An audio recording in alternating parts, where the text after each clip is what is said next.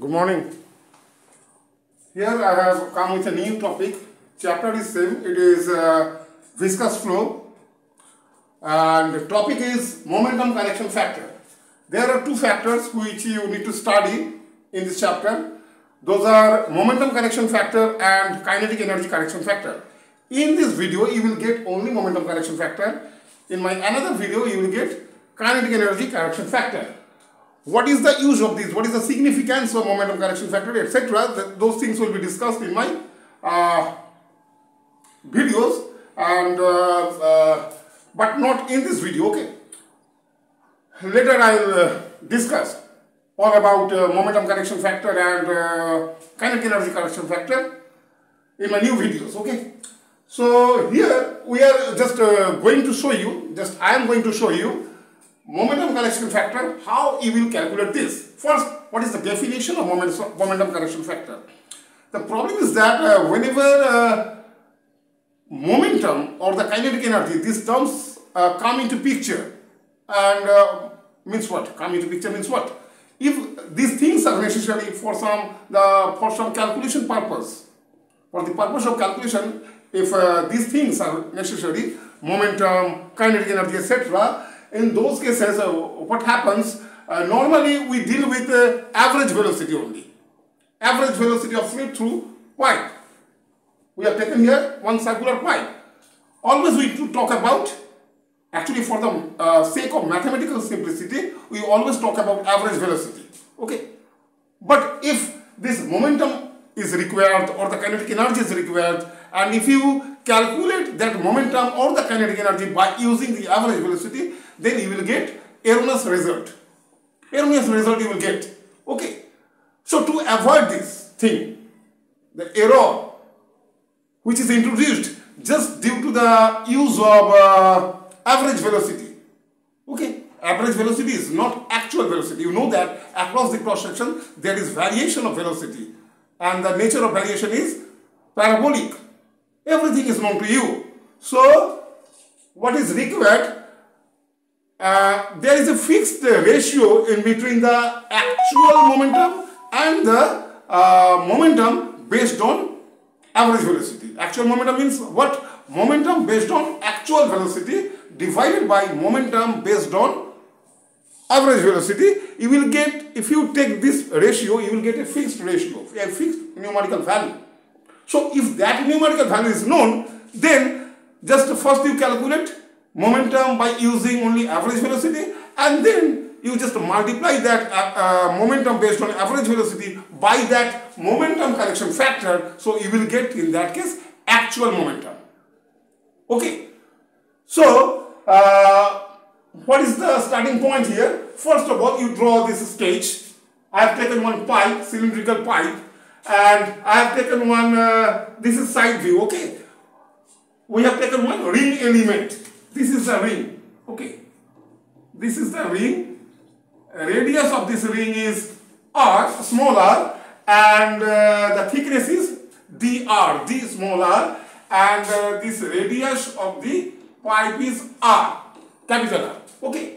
You know that actual velocity, this u, this is actual velocity, this is equal to 1 by 4 mu minus del p del x into r square minus r square, and this is average velocity. U bar means average velocity. This is equal to 1 by 8 mu into this. Okay. So this is actual and this is average velocity. So how this momentum correction factor is defined? This is normally denoted by beta. The Greek letter beta is used, and beta is equal to what? Here I am not writing the whole sentence. Here I am just writing actual velocity. Okay. Okay, I am not going to write here the entire sentence. Actual velocity, and here I am writing average velocity. Average velocity. Okay. So here, how it is defined? Momentum of the flowing fluid per second, means per unit time. Momentum of the flowing fluid per second based on actual velocity divided by momentum of the flowing fluid based on average velocity. Okay. Momentum of the flowing fluid per second based on average velocity. Per second, that term is there. Just keep in your mind that. Per second, per unit time. This is not only momentum, this is not, and this is also not only momentum. Both in the numerator and denominator, momentum per unit time, that thing appears. Okay. So that way, momentum correction factor is defined. Calculation is so easy. It may be somewhat lengthy, but it is actually easy calculation. Okay. So I am going to show you the same thing. Now I don't need all these things. Okay. This sketch is not required. So I am going to erase all these things because space available on my board, it is so small. Okay. Sufficient space is not there. So first of all, let us calculate what is the discharge based on actual velocity. Discharge is how much if you take that element. So what is the area of that element, that ring element? It is equal to 2 pi r dr. 2 pi r dr, that is the elemental area, ring element. Okay, 2 pi r dr. 2 pi r is the circumference multiplied by that width dr, that gives you the elemental area dA. So dA is known. Then what is the flow rate? You know that area multiplied by the velocity, that is the flow rate. Okay. So what is the flow rate? Therefore dq, that is the flow rate. This is what? This is volume per unit time. Okay. This is volume per unit time. Discharge is measured two ways. One is volume per unit time, second one is mass per unit time. Here we are talking about volume per unit time, and you know that volume per unit time is equal to what? That area multiplied by the velocity. So here u into dA, this u, actual velocity. Okay, this u is actual velocity. U into dA. So what is dA? This much. So it is equal to what? 2 pi r u dr. Right? Yes, right. 2 pi r u dr. So this is the discharge. And we are dealing with here in this chapter, we are dealing with incompressible flow. That means density remains constant. It doesn't vary at all. So here, suppose density of the flowing fluid is rho. So what is the mass? This is volume per unit time. Then what is the mass? Therefore dm, write this way, dm, this is equal to rho into dq. Rho into dq, density multiplied by the volume. Okay. Per unit time. Here, this is also per unit time, this is also per unit time. This is volume per unit time, this is mass per unit time. Okay. So this is 2 pi r rho u dr. So this is mass per unit time. Then what is momentum per unit time? You know that momentum is defined as product of mass into velocity, mass and velocity. That way momentum is defined. So momentum per second is how much? This multiplied by what? Velocity. Okay. Therefore, momentum per second, just I am writing this way, momentum per second, ACC for second. Okay. Momentum per second, this is equal to nothing but u into dm. Right? U into dm, this is the momentum per second of the flowing fluid based on what? Based on actual velocity. So, and actual velocity is this much. So, you just replace this u here. 1 by 4, no, not at present. Okay, later you will replace all those things. Okay, you just put here expression for dm. So u into 2 pi r rho u dr.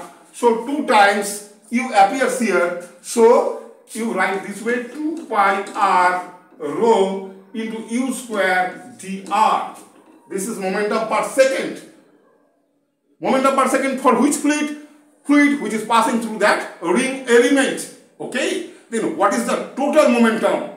Total momentum means momentum of the flowing fluid across the entire cross section. That is the total momentum of the flowing fluid per unit time or per unit second. Per second, not unit second, per second. Okay. Therefore, what you need to do? You just integrate this. Limit should be what? Here only one variable is there, that is small r. This is the variable, and limit should vary from 0 to capital R. Capital R is the radius of the pipe. Therefore, what we need to do, momentum per second. This is for the ring element. Okay, so momentum will be what? That will be 0 to capital R and integration of this expression. So 2 pi r rho u square dr. Right? Now u is known to u is this one. So in the next line you write 0 to capital R and 2 pi rho. These are what? These are constants. This is pi, okay? 2 pi rho, then R is there, write this R and u is this much. So you put the expression for u, 1 by 4 mu minus del p del x is there, and then r square minus r square is there, and whole square of this thing, because square of velocity appears in the expression, so you make square of this thing into dr is there. Right? Okay, everything is now means we are on the verge of completion of this calculation. You just what you need to do, you just have to integrate this expression. Just square of this appears here. Okay, other things are constant here. 1 by 4 mu minus del p del x. These are constants across a cross section. So it is somewhat lengthy, but actually easy. If you watch this video carefully, you will find that the calculation is lengthy, but it is actually so easy. Okay, integration is not difficult here.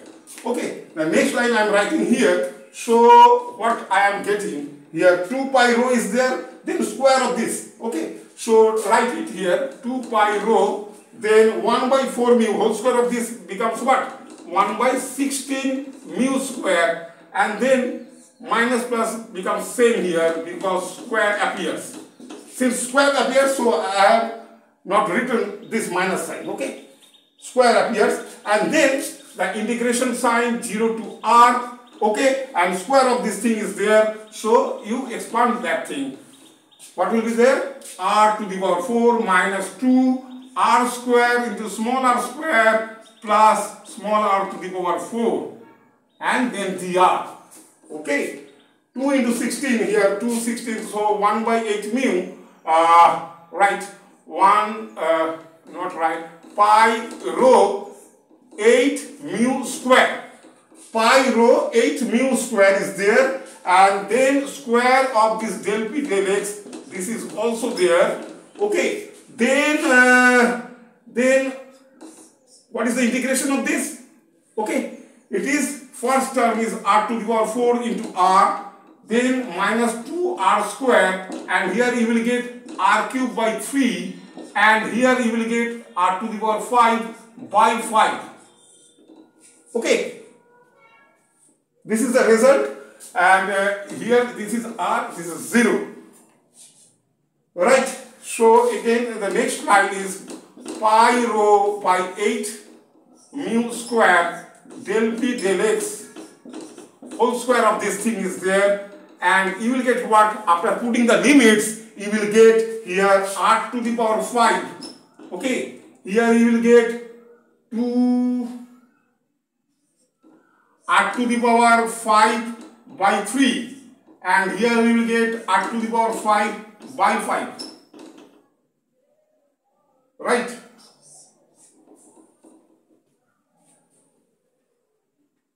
Oh, one mistake I have committed. Once r was there, this r was there. Okay, so integration will not be like this. One r was there. Okay, so what we need to do? One r was there, so better to erase this part. Okay, one r was there. You multiply that r. Okay, here you write this r, then here it is r to the power 4 minus 2r square, r to the power 4. Okay, then this dr. Okay, so if you integrate, what you will get, this r is there, therefore here you will get r to the power 4 into r square by 2. Here it is actually r cube. R into r square is r cube. So here you will get 2r square. So r to the power 4 by 4.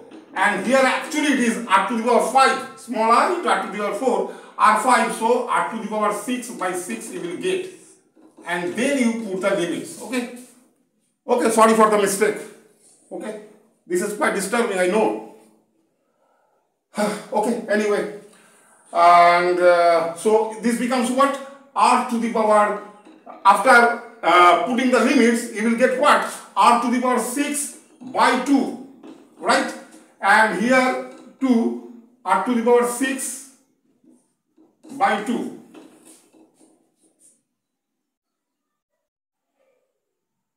Am I right? R cube, R to the power 4 by 4. R to the power 6 by 2, and here you will get r to the power 6 by 6. Okay, then what is the result? These and these are cancelled, only remaining thing is r to the power 6 by 6. So it becomes what? It becomes, in next line I am writing here, after erasing this I can write here. Okay, I have to make it fast, actually time in hand is very short. So this becomes 48, in the denominator it is 48 mu square, here it is pi rho, here it is square of del p del x, okay, square of del p del x, and here only r to the power 6. So this is what momentum per second of the flowing fluid based on actual velocity. And now you calculate the same thing based on average velocity. Average velocity is this much. Okay. Just you have to keep this result in your mind. So I am copying the result here. It is pi rho, because I need to erase that part. This del p del x whole square r to the power 6. This result is required. Okay, for further calculation, this result is required.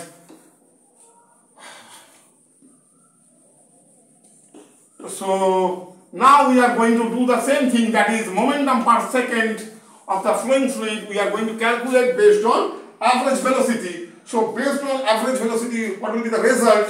Again we need to calculate how you will calculate. Here first discharge will be how much? The cross sectional area is pi capital R square. So pi capital R square, that is the cross sectional area, right, multiplied by the average velocity. This becomes what? This becomes discharge. This becomes discharge, means volume per unit time. Am I right? This becomes volume per unit time. So multiply this by rho. Rho is the density. So this becomes mass per unit time multiplied by again velocity. This gives you momentum per unit time. Am I right? This gives you momentum per unit time. That is momentum per second. Area into velocity, this is discharge, means volume per unit time. Multiplied by density means mass per unit time. Multiplied by again velocity becomes momentum per unit time. That is momentum per second of the flowing fluid based on average velocity. So this is what? This is pi, this rho, this r square, then square of u average, and u average is this one. So put that value, pi rho r square u average. So this is 1 by 8 mu. 8 mu is there, then minus del p del x is there, and this capital R square is there, and square of this. Okay, am I right? Yes, I think I am right. Okay, then this pi rho r square and square of this. So 1 by 64 mu square, square of del p del x should appear, and here you will get r to the power 4. This r to the power 4 and this r square makes r to the power 6. So this is what? Pi rho by 64 mu square into square of del p del x. Okay, and r to the power 6. Then what is beta? Beta is the ratio of momentum per second of the flowing fluid based on actual velocity divided by momentum of the flowing fluid per second based on average velocity. That means this divided by this. Am I right?